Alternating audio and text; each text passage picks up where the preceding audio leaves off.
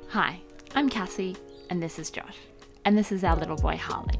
And for the past 5 years, we've been living in Brisbane, Australia. And probably for most of that time, we've been craving something more, craving the open road and the great outdoors. So after years of dreaming, we decided to buy a caravan and go and explore our own backyard. This is our story. Subscribe and tune in every week to see what we get up to.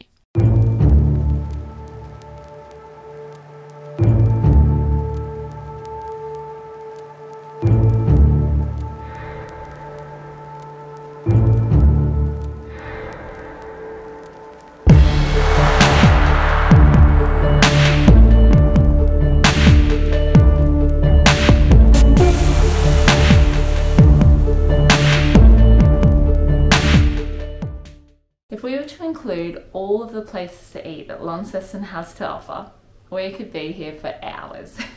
So instead, I've narrowed it down to a few little gems that are tried and tested for when you come to Launceston yourself and the hunger pangs hit. So first things first, where can you go for breakfast?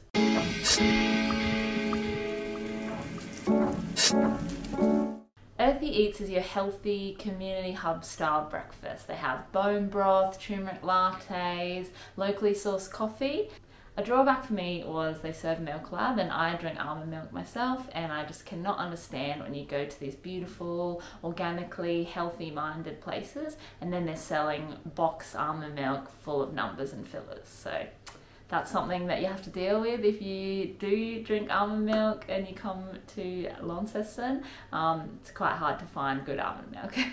But honestly, could not fault Earthy Eats on the food. They were amazing and the staff were really friendly. It's only just a stone's throw away from the main part of the city, the Brisbane Street Mall area, and they offer really awesome breakfast options.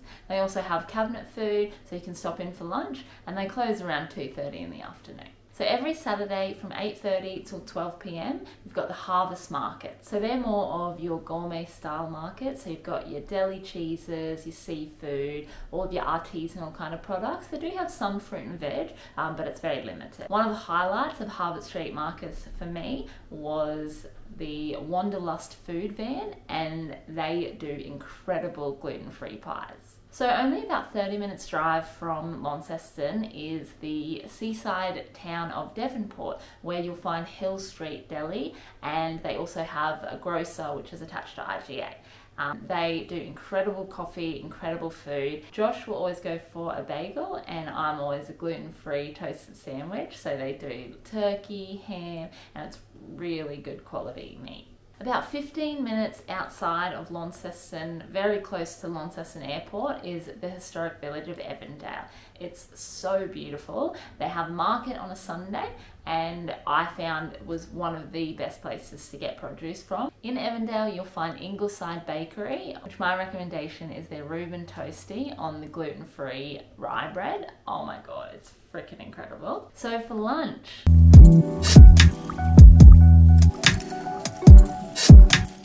I found this gem of a place called Mad Apple. So it's this really indie Melbourne style vibe inside with like exposed brick and pendant lights. Such good service, really friendly, and really affordable menu. So on a Wednesday they did a $17 snack and cocktail special, which I thought was incredible, and I think on a Friday it was a snack and 2 cocktails for $30. I had their gluten-free samosa on one occasion, and their gluten-free tempura vegetables. Holy wow. So yeah, could not fault them at Mad Apple. For me, what stood out on the menu was they seemed to pride themselves on sourcing locally, and they had a lot of gluten-free options. Almost everything on their menu was gluten-free, and just naturally gluten-free. You know, they didn't set out to be gimmicky. It was just really well done.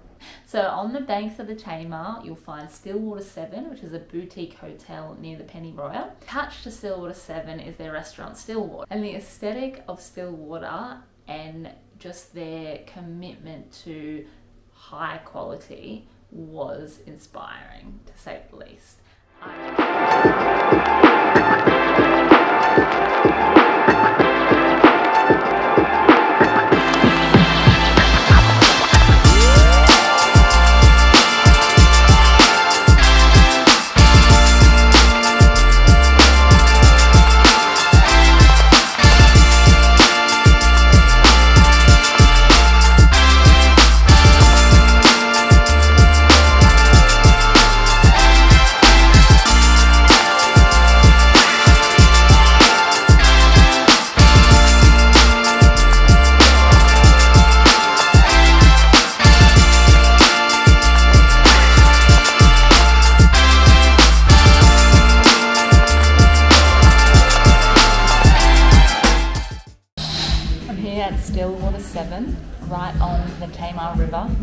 Launceston. Just had the oysters, drinking a wine, overlooking the water. This place just screams luxury.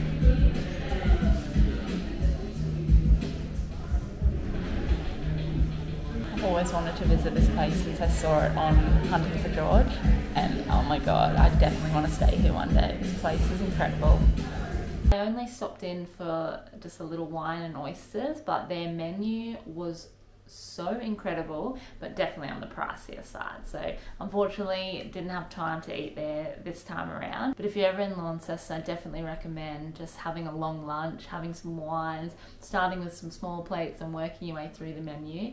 It may cost you, but it's definitely going to be worth it. So just down the road from Stillwater is the Kingsbridge Hotel. And we went there on a Saturday afternoon, and it just had the kind of local crowd having some afternoon drinks, getting ready before dinner service. And they had this seafood platter for two, which was only $35. And it was the best seafood platter I've ever had. It was incredible. We have eaten dinner there last time we were in Launceston, so that's why we decided to go back.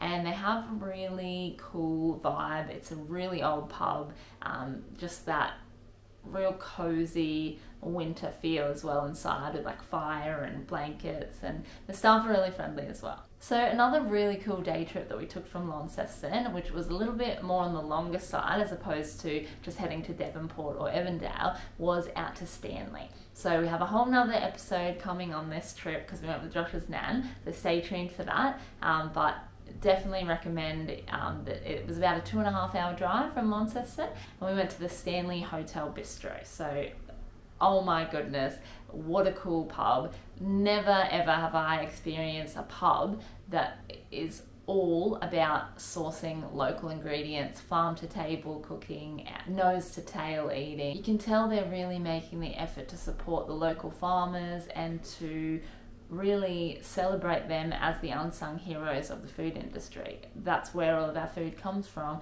and when it's more industrial and more conventional, you can lose a lot of that flavour. And also that's how, I guess, those farms are able to cut costs, where the little farmers are kind of left out and their livelihood really suffers. So I thought it was really cool on the menu. They had a big story about you know, where their food comes from, and it was really awesome to see.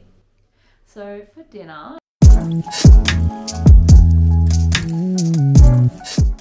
if you're just looking for something light, I definitely recommend Havila, which is across the road from Prince's Square.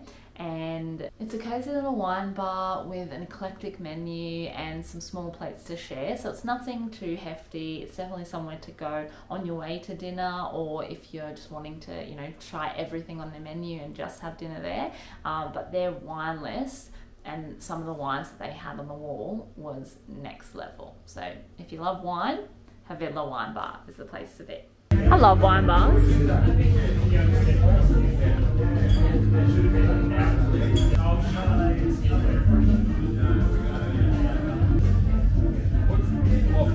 What would you say? Marmalade, mandarin. Lemon curd. What's curd? Like a custard.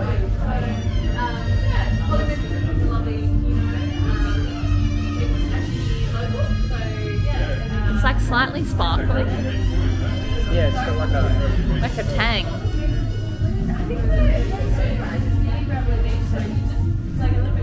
What's it called? Gaia Moon, Shannon Muscat Semillon from South Australia. So you've got the Holy Man Pinot Noir, and it was from Holy Man is the winemaker from Stony Rise's last name. And apparently this is their more upmarket Pinot Noir, and it's from Havila's off list, which is normally by the bottle. It's more fancy. Yeah, and if I'm going to buy a nice wine, I'm going to buy yeah, Tassie does good Pinot. One of our all-time favourite places to go ever has been St John's Craft Beer Bar. They have craft beers from all over Tasmania and then some. They do one of the best bar pub style menus that I have ever experienced. They tailor to gluten-free, and they also source locally and cherish farm to table kind of living.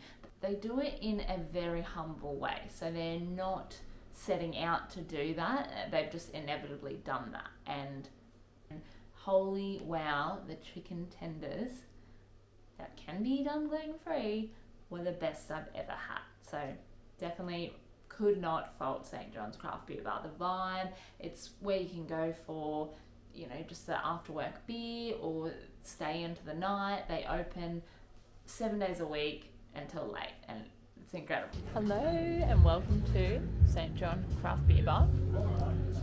Currently eating pork scratchings. They have an incredible menu here. So many different types of craft beer and wine from all over Tasmania. And what am I drinking? So I'm drinking Stony Rise Pinot Noir, which is on, I think it was the East or West Tamar wine trail. So it's incredible. What are you drinking here? The blackest stout I could find. And these are the scratchings. Just like, how do they do that? Skin. Deep fried pork skin. And then these bad Chicken boys. tenders. Gluten-free chicken tenders. So let's try them.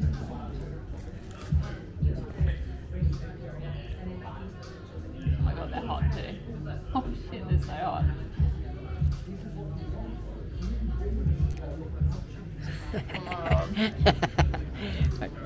We're talking about not being lied to, or you know, just trying to spruce up your product when it's a piece of shit. So my belief is, and me and Josh always love to have these constructive discussions about whiskey, and I feel like the way sometimes Josh describes whiskey is very can have a negative connotation attached to it when he's just trying to be honest. So it might be something. Let's reframe hang on. the whiskey part and say everything. Okay, well, whatever it is, but whiskey especially, it might be, oh, it has a malty taste, or it's young and boring. Instead of, for example, this whiskey that we're drinking today, which is from Fernay Distillery on Flinders Island, and it is their, what was it called? Smoky Wedding? Smoky Wedding, yeah. Tacos from St. John's Craft Beer Bar. What is it? Smoky Wedding? Yeah. So for us, this smells like a smoky ham and pineapple pizza. It's got that very fresh fruit pineapple kind of scent, and then it's like meaty with the ham, and then what was the and then it smells like it's been cooked over a peated fire, so it's that smoky kind of pizza vibe. However, doesn't taste like it smells, and Josh reckons in the whiskey world that's like an insult or a criticism. Whereas I think, coming from promoting a brand perspective, that you could market it in a different way, and Josh thinks that's dancing around the truth. So for me, someone's worked really hard on this, they've slaved away over it, and I think it's a really good entry level into a smoky, peated kind of whiskey. You're just shoving your face. That was the best taco I've ever eaten. That was so What good. am I eating? Jackfruit? So what have you got? You've got brisket and fish. I just had the Don't shout. I just had the brisket. Oh no. You good? That was crunchy. Brisket's supposed to be soft. It might have had something crunchy in it. Oh, this is like a jalapeno in it. It's jackfruit and like jalapeno salsa. It's spicy. That was so good. Now, I mentioned Evandale earlier, and we were fortunate enough to have dinner at the Clarendon Arms. Now, they only open for dinner on a Saturday night, but as is the theme with Tasmania, they really seem to cherish that sourcing food sustainably, farm to table produce, and supporting local, and I love it. Clarendon Arms was one of the coolest pubs I've ever been to. Whoever has been in charge of designing the hotel is incredible. They know what they're doing. You can have your liqueur hot chocolate by the fire, you can rug up with some blankets, you can have dinner in the many dining rooms. So they have big dining rooms for, you know, guests of over 10 people. They have small intimate spaces. It is one of the coolest places I've ever been to, so definitely check out the Clarendon Arms in Evandale. Now, some honourable mentions for just places to kick back and chill and have a drink.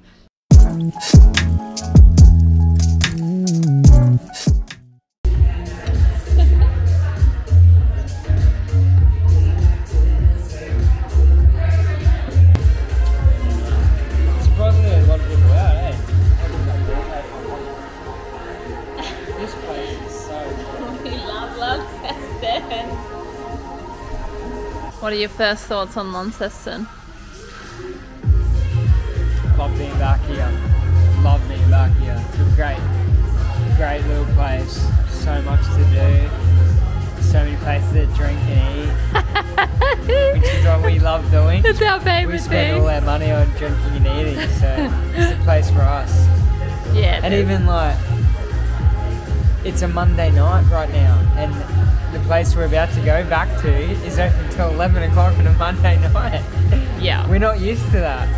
We're not. One of the sickest whiskey bars we've ever been to was Kingsway. And the selection that they had there was, again, some of the best we've ever seen and the best we've ever tasted.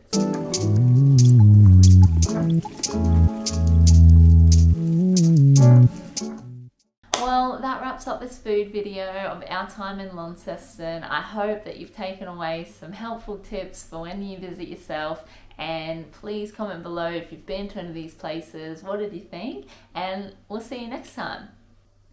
Oh, and don't forget to subscribe. See you later.